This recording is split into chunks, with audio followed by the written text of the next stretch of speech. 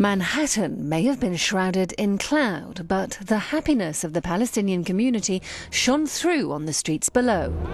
Some had hired boats to sail past the UN on the East River, while others ignored the drenching rain to dance in the streets. Even the threat of a US veto didn't dampen spirits. Well, I should tell you, many countries in the world has been vetoed more than once. Israel itself was vetoed 3 times, Jordan, Portugal, Japan, and so on. So it's not the end of the world that we will get an American veto. For its part, Israel continues to stress the need for negotiation. Israel is going to continue to wait at the negotiation table. And in the table, we will settle out all outstanding issues, all of them, including territories.